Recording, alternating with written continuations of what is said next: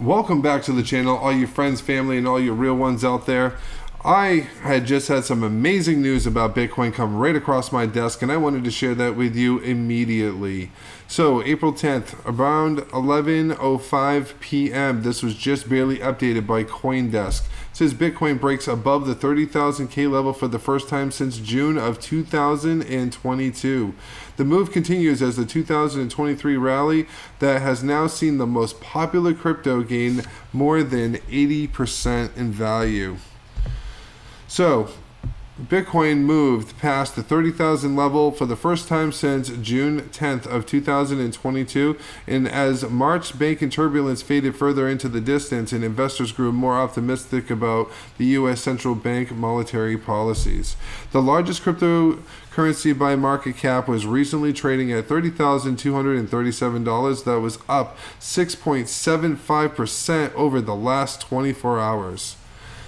It is clear that market pricing a slowdown in growth and in turn loosening of monetary policy by the Federal Reserve over the course of 2023, said Richard Miko, the U.S. CEO Chief Legal Officer for BanX, a payment and compliance infrastructure provider for crypto. He said, quote, "Evidence of this, just look at the bond market." A check of the bond market shows that the U.S. 2-year Treasury note having fallen below 4% from its peak above the 5% in early March as traders rapidly reversed their expectations of future Fed rate hikes. Marco added, there will be likely still a lot of liquidity injected into the market as a result. Already, Bitcoin has been the best performing asset of 2023, and it's usually the asset that responds the most quickly and violently to these kinds of monetary shifts.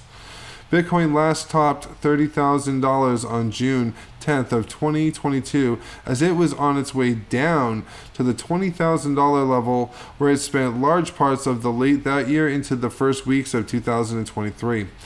It has been hovering around the $28,000 mark for the past 3 weeks, and as worry investors gauge the impact of near banking meltdown, the continued inflationary pressures and other microeconomic uncertainties, Bitcoin is up 80% year to date after starting 2023, changing hands are about $16,600.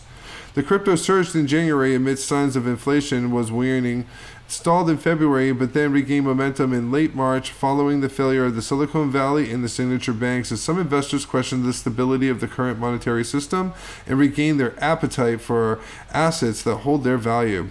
Gold has also recently spiked, topping $2,000 for the first time since 2020. Miko noted that their certainty in their native shift happening because of this banking crisis fed into the Bitcoin's momentum. Increasingly, Bitcoin is being seen as a reliable store of value that lacks the issues that come with storing your money by way of third-party intermediary or banking. He added, Bitcoin is now properly starting to be perceived as a risk-off asset.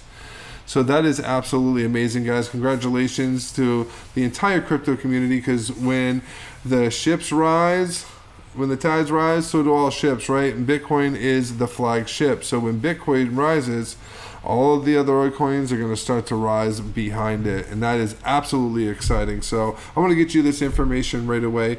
So if you like this content, go ahead and click the like, comment, and subscribe to the channel so we can keep you up to date on information like this as it becomes available, as it becomes pertinent, as it breaks out. So I appreciate your time. My name is Michael Wright. You guys have a fantastic evening. Good night.